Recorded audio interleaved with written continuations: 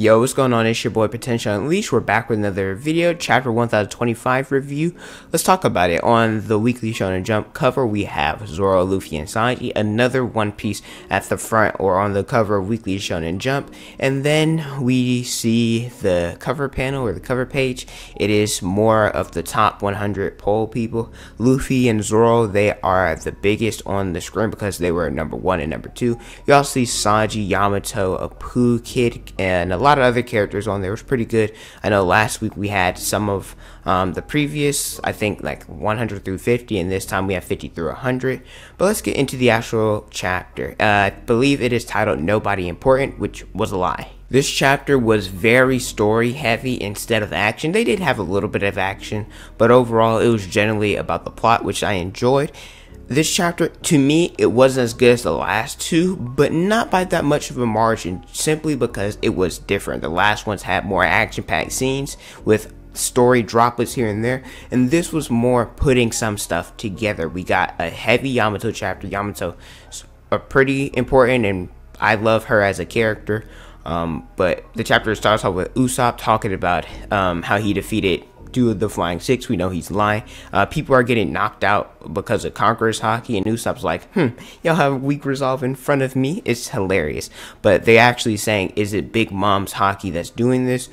Big Mom is fighting Law and Kid, so I can only speculate that Kid is also using Conqueror's Haki, that they're clashing. Are they using Conqueror's coded attacks? I don't know. Can Conqueror's coded attacks with people around them, can that still knock people out?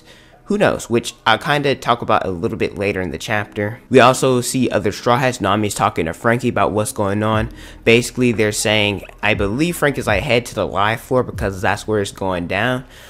They want to head to the live floor because that's where all the commotion's happening, especially because Zoro and Sanji are fighting King and Queen. So that's the last people, except for Jack and Perospero. But in terms of not fodder, but important characters, the All-Stars, Jack, Queen, and King are all left, and they need all hands on deck because that's where all the Beast Pirates are heading towards so that they can protect them and make sure that their fight goes smoothly. We also see Brook, Robin, and Jinbei. I find it funny. This man Brook is running through the fire. We know that the fire is going on in the castle because of Orochi, and Brook's running. He's like, I'm on fire. It burns. So this is what it's like to be cremated. But Robin's unconscious. We also get in contact with Jinbei. Jinbei's like, well, who's fighting Kaido? And then we cut to Yamato. She uses an attack called Ringing Arrow. I'm pretty sure that's the same attack she used to defeat Numbers when she was with Frankie and Momonosuke and all of them. And then Kaido, he uses an attack, I believe it's Thunderous Arrow, back at Yamato, where she gets blown into debris, where she's like, hey, you're trying to kill me. And he's like, yeah, this is no longer just a family matter. You should have been prepared for war, but because you embody Odin and you're Odin so much that this has been a hindrance to me. And she's like, well, what the heck is the problem with admiring Odin? And I've seen a lot of people in this chapter putting Yamato over Zoro. To me, it is what it is. I still have Zoro over Yamato. I can see the narrative of why people say Yamato over Zoro. And I'm not going to say which one is right and which one's wrong. I don't know. I'm not a power scaler. But the issue I have is that Yamato, slight spoilers for what goes on ahead, but Yamato, she's a Conqueror's Haki user. She has, I'd say, more control over using Conqueror's coded attacks, but Zoro could use Ashura or pre-time skip just fine. I think people are saying because Yamato's going on Kaido one-on-one that she has proven more. However, Yamato hasn't gotten an actual attack in on Kaido. He's been canceling them out. Really, all that damage was previously from the supernovas, and also when Zoro was fighting Kaido one-on-one for the split moment that he did, because Kid and Killer weren't there. Luffy was knocked out, and Law wasn't doing anything. Zoro speed blitzed Kaido and scarred him. And then also Zoro has proven to temporarily block the strongest attack in the series. So I think we're underestimating Zoro, and I think it's recency bias that people are putting Yamato over Zoro. But like I said, I think it is what it is. We get a Yamato flashback. Basically, she is being held captive, and so Kaido, he goes to check on her where she knocked the guards unconscious, and he's like, did you do this? And she was like, well, how should I know? They just all fell out. And he's like, oh, this is Conqueror's Haki. And at first I was like, Yamato's another Conqueror's Haki user, but after thinking about it, when you look at the Pirate King's crew, he technically had 4 users of Conqueror's Haki derived from his crew, where 3 of them could use it at the same time: Roger, Rayleigh, Odin, and then Shanks in the future. And Luffy's supposed to parallel the Pirate King's crew, so Luffy parallels Roger, Zoro parallels Rayleigh. I guess you could say, since she admires him so much, Yamato parallels Odin. And who would be the 4th one? Will it be Usopp because of what he said at the beginning of the chapter? He would parallel Shanks because Usopp's the weakest on the crew? Or would it be Momo because technically Momo was 8 years old until recently and Momo was young? Would he be the one to parallel Shanks and awaken his Haki or conquer Haki later? I don't know. But this takes me back to what Don Chinjao said about going into the new world when he said, talking to Luffy, you can use Conqueror's Haki too. That the new world, everybody has and wants to become a king, or wants to, or has that great resolve. So having Conqueror's Haki means nothing. And I was thinking, it's not even really that many confirmed users. I think it's like anywhere between 15 to like 17 of them, where a few of them are dead. Odin, Roger, Ace, 3 previous Conqueror's Haki users, they're dead. So I was overreacting at first, and I think Yamato having it's fine. Maybe I have to reread some stuff, but I don't know how she has the qualities of a king. I don't know what makes her stand above others and what gives her the qualities of Conqueror's Haki. Maybe it's hereditary, similar to how Luffy has it, and we speculate Dragon and Garp have it, that Ace, he had it, and Roger had it, and Kaido has it, and Big Mom, she has it. So Katakuri, he has it as well. So maybe Odin, that is confirmed that Momonosuke has it. I'm not really too sure about that. But basically Kaido, and this is some great parallels for a character that we know and love, green-haired swordsman, and someone else later in the chapter. But he basically says, Yamato, I'll let you be here for a month and you get 1 portion of food, or he left 1 portion of food. There are other samurais there. He left them their swords and said, hey, I know you guys are hungry, but you know what? If you want to swear your allegiance to me, all you gotta do is scream at the top of your lungs. And we basically cut to Yamato thinking that she's gonna die, and a samurai offers her food. Then later we get an image of, in the colored panels that they're not official, but somebody draws them. It was a blue-haired swordsman with a bandage over his left eye, I believe. Whatever eye Zoro has covered, it was the same thing. Where Yamato says, well, who are you? And he says, well, since I'm a defeated samurai, I'm nobody important. Where they gave up their food for a little girl. And look at this parallel. How long did I say Yamato was going to be there for? A month. When you look at when we were first introduced to Zoro, Zoro was supposed to be tied down for a month. He gave up his will and his freedom for a little girl, and Zoro hadn't also eaten in a while. When we look at the unnamed samurai, who we believe is Ushimaru, and we believe he's Zoro's dad or tied to Zoro in some way, he was in there supposed to be for a month. He gave up food for a girl at the same time.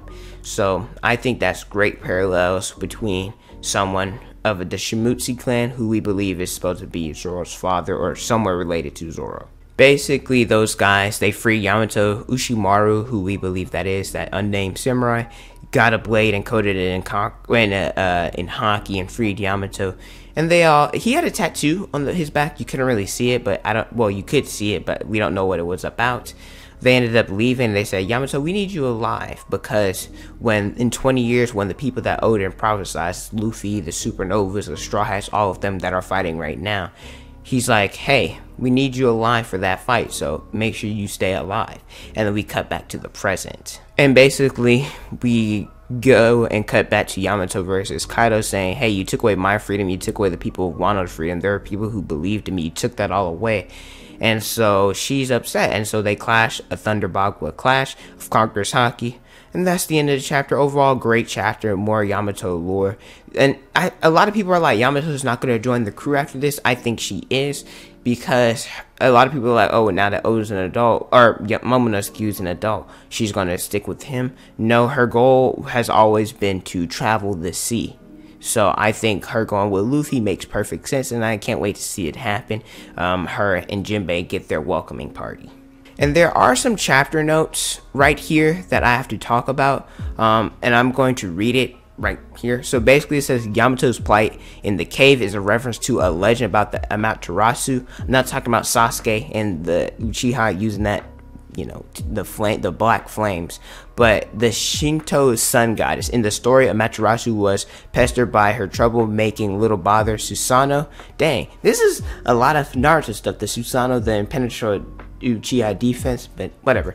Until she was depressed enough to shut herself away in Iwato, a heavenly cave. As a result of her absence, the world was enshrouded in darkness. And when you look her up, you also see this woman, and you see a dog, a white dog with some yellow and red, similar to Yamato's devil fruit, the dog fruit. So I guess that's really important. Okay, so I'm gonna summarize this. Basically, they talked about how a bunch of roosters are supposed to lure Amaterasu out and supposed to return light to the world. Talking about roosters, they crow at dawn, etc. So basically that's parallel to saying Yamato is important to stopping Kaido, because he shadows the world in darkness. So when Kaido is defeated, it will bring light back to the world. They also talk about Kaido's thunderous arrow attack. It's a reference to Indra's weapon, Vajra, the thunderbolt. It can also mean indestructible, adamant, or diamond. There's a clear intent to contrast with Yamato's attack in terms of intensity of the sound that's insinuated by the names. Kaido's being much more abrasively loud than Yamato. That just means that, well, it's louder because he's stronger than Yamato. And it also says Uno Hachi, self-proclaimed title in Japanese, is the hunter of two fellows. This comes from the raw translation for the Flying Six. To adapt that, we decided to call him the Beast Hunter to play off the Beast Pirates as a whole. I'm gonna be honest with you guys. I said this last week. I have no clue what direction One Piece is going. Well, let me not say that. I don't know. Like, I can't predict what we're going to go next chapter, like who we're gonna focus on. In all honesty, I think we're done with Yamato and Kaido for right now, because next week, this is the first time in, I think, since Dressrosa, we had 4 chapters in a row. I personally believe we're going to be left on a cliffhanger. I really don't know who. I don't think we're going to get Luffy flying Momonosuke just yet. I think that'll happen, and Luffy's going to go in and save Yamato and be like, hey, you got to be healthy to join my crew or something like that. So I don't think we'll get that. It's either, I'm calling it. It's either going to be one of 3 things. It's going to start off with talking about the flower capital. They see Onigashima coming in. It's going to be Luffy and Sanji versus Queen, but Luffy and Sanji and Zoro versus Queen and King, or it'll be Law and Kid versus Big Mom. They talked about her this chapter. We haven't seen that in a minute. But let me know your guys' thoughts about the chapter in the comment section below. Thank you guys so much for watching. Don't forget to like, comment, and subscribe. Also hit the notification bell so you guys never miss out on a video. Follow me on Instagram, Twitter, Snapchat, and TikTok on the screen and in the description below. Thank you guys so much for watching. And don't forget to unleash your potential.